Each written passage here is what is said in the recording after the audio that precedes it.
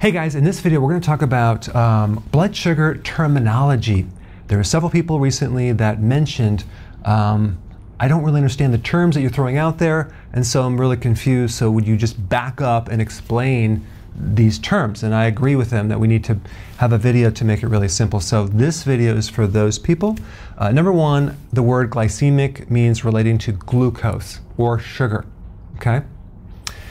And when we're talking about glycemic index, we're talking about a scale from high to low of the measurement of how fast the body digests and absorbs and raises the sugar in the blood, okay?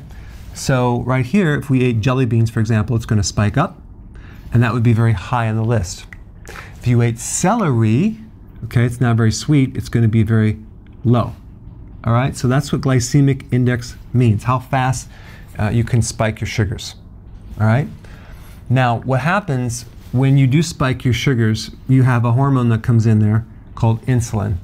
And insulin is basically it has one really main purpose, is to drop the sugar. It does not want the sugar too high, so as soon as you spike it, it's going to come in there and remove it from the blood. So insulin is a hormone that removes the sugar, it lowers the sugar. Okay? Now the next term we're going to talk about is glycemic load. Okay? So that would be a combination of the glycemic index and the carbohydrate content. Okay? What does that mean, carbohydrate content? Well, if something was very high, and this is another scale too, okay? If something was very high on the glycemic load, it would create a long duration of this spiked blood sugar. Okay? If something was low on the list, it would create a little spike and then come right down really fast. So it's kind of like the duration, okay? The quantity of how much carb and how much effect that it's creating. It's really like the true glycemic response, because let's say, for example, you eat carrots that are high in carbohydrate. Well, they're also high in fiber. So they're going to have a low glycemic load, okay?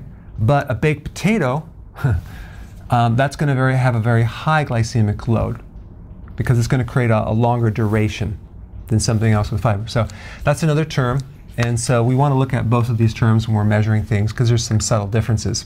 All right? Now, let's talk about the insulin index. What is that? That's another scale of how much insulin the body is going to release.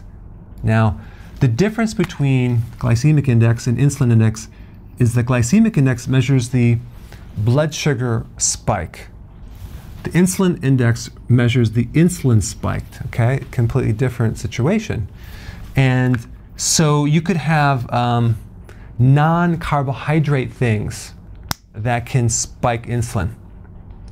Mostly it's carbohydrate that will increase insulin, but you can have other things that can trigger insulin too. So the insulin index are usually it goes beyond just the carbohydrates, okay?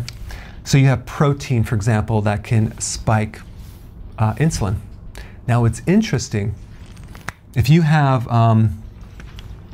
low-fat protein, like some type of fat-free dairy, for example, that gives more insulin spike than if you had a fattier protein, like a fattier dairy, like brie cheese, for example. That would give a lower response, okay? So that's interesting, because most people go for the low fat. So the insulin index is a really good thing to look at in measuring your insulin, because the whole goal is to keep the insulin low as possible to normal so you can lose weight and get healthy. The higher the insulin, the more damage to the body, okay? The more you're going to get diabetes. Okay, so that's what that's all about. Then we have carbohydrates, proteins, and fats. These are called macronutrients, okay? So carbohydrates are going to be the thing that's going to spike this, and of course this. All right, that would be at the top of the list. You're going to have all the refined sugars, high fructose corn syrup, and the refined grains and corns and things like that, and starches. It's going to raise it. But protein is a little different. Protein has the capacity to raise insulin if it's in an excess amount. Okay, so the main reason we need protein in the diet is to provide structural material for the body parts. So the hair, the nails, the collagen, the bone all need and the muscle all need protein, so we need these to build up our structure. When you consume excessive protein, it will increase insulin, okay?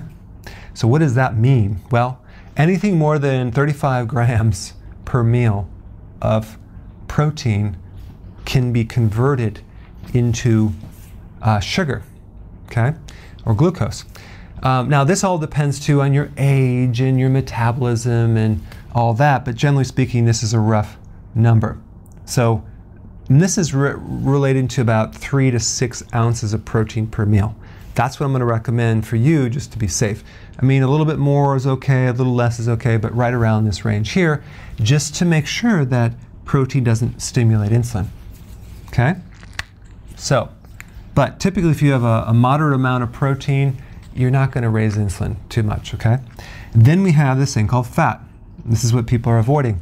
And what's interesting is that fat has near zero response of insulin, okay? So it doesn't have that response like carbohydrates. So really when you talk about ketosis or a ketogenic diet, we're talking about a diet that is very low in carbs, moderate protein, and higher in fat. Why? Because the whole purpose of the ketosis is to run your body an alternative fuel source. When you go into a state of ketosis, you're no longer using glucose for your fuel. You're using ketones, which is a byproduct of fat.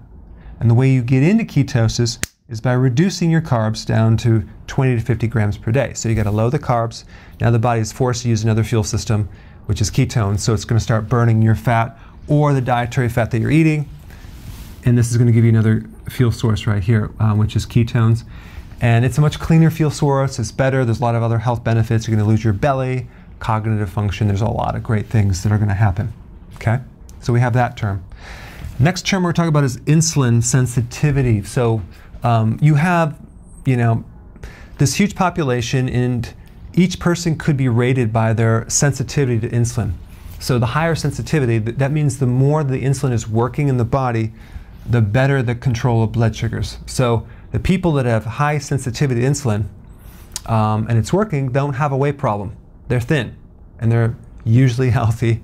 I mean, maybe for other things they're not, but typically yes. So then we have the opposite scale, which is resistance. So if insulin is no longer sensitive and it's resistant, it's not working, it's dysfunctional, we have the condition called insulin resistance, okay?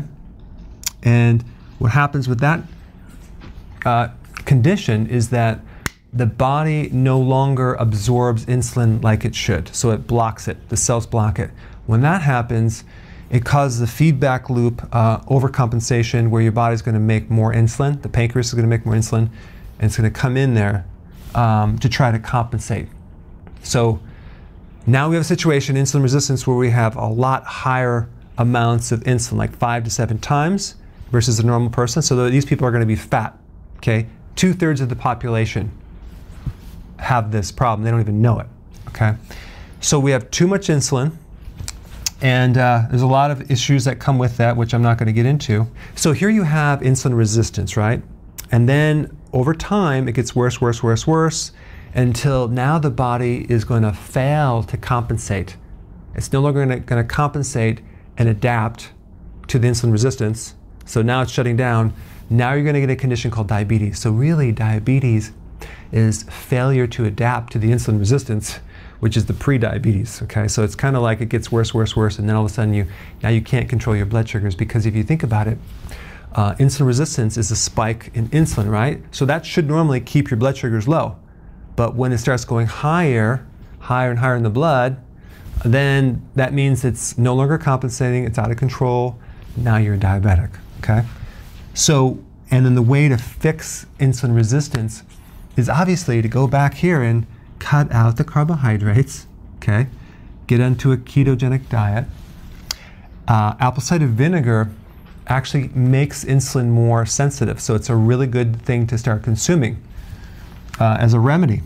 Potassium is very, very important to consume from the vegetable source or electrolyte powders. And then we have the B vitamins, also can actually reduce the resistance. I like the nutritional yeast for that. And then we have exercise. Exercise also can make the insulin receptors more receptive, and make insulin more sensitive, so that can also improve that. And then the most powerful thing is intermittent fasting, okay? So that's another thing where you're eating, but you're not eating as frequently and you're not snacking between the meals. And you want to give your body a chance to heal the insulin resistance, because every time you eat, you spike insulin. So with intermittent fasting, what we're doing is just giving the body a break, a rest, so you can heal the situation. And so you can go from being a diabetes and reverse backwards to normal insulin, okay? So that's generally how you do it. And this is an overview of the blood sugar terms. Hey, if you haven't already subscribed, press the button below and I will keep you in the know. Hey, that rhymes.